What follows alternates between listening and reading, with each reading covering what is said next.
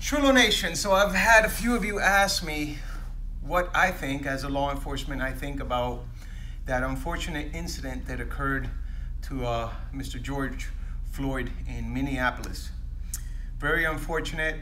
We're still waiting for the medical examiner's report to find out exactly what killed him, but it's pretty safe to understand and to see that that knee on the neck had a lot to do with it. As a cop who's been training jiu-jitsu for 24 years, man, I've probably done 1,000 chokes, and I've probably been put to sleep numerous times throughout those 24 years. So with that said, I have a pretty good professional understanding of how chokes work from the applicational point of view, not the medical point of view, okay? So, but with that said, I also understand how blood flows, okay? Blood flows to and from the neck. All starts from the heart and the aorta and roll up and down through the sides of the neck, through the carotid arteries, common arteries. There's two of them, then they branch out, and then there's many arteries around the neck. But for the most part, the main ones you're affecting when you apply a stranglehold are the carotid arteries. Now the jugular veins are deeply inside. They also support blood flow to and from the head. But for the most part, the ones that you're really affecting are the ones close to the surface, which are the carotid arteries. Now when we apply pressure to the sides of the neck, that's what's putting them out. They're still able to breathe, but there's a lack of oxygen in the blood flow, and after a few seconds, the person passes out. Believe it or not, it's actually painless. With that said, not saying that a knee on the neck is painless. That is painful.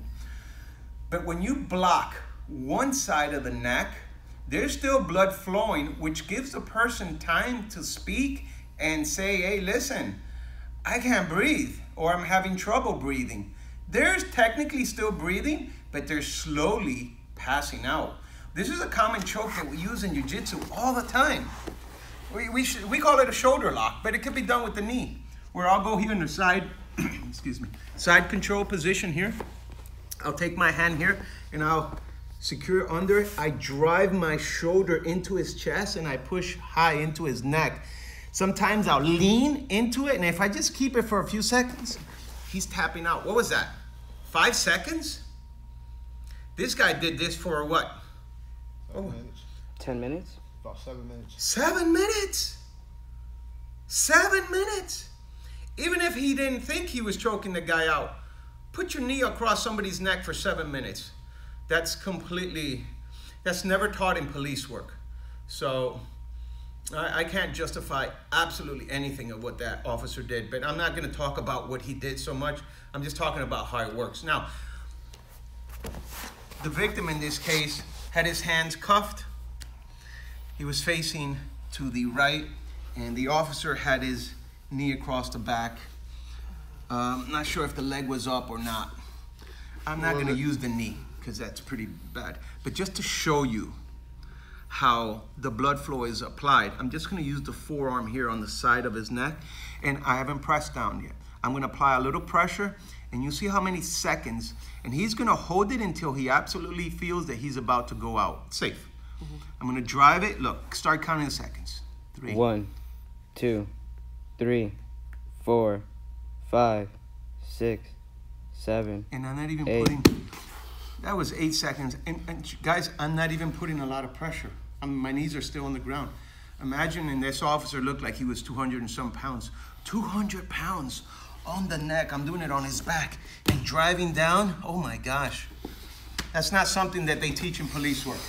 So I pretty much can guarantee you that this officer, if he knew what he was doing, he's completely negligent, easy to prove beyond a reasonable doubt that he's guilty of excessive force.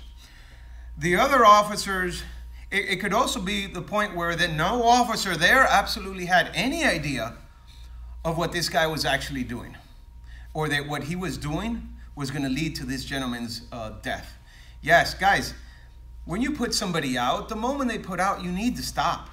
if you continue going after a certain number of minutes, and I don't know the exact time frame, but like anything after a minute, you're in deep waters, and you don't want to go there, because if you go anywhere past just a few seconds, once he passes out, you're starting to get into that area where you're starting to create brain damage.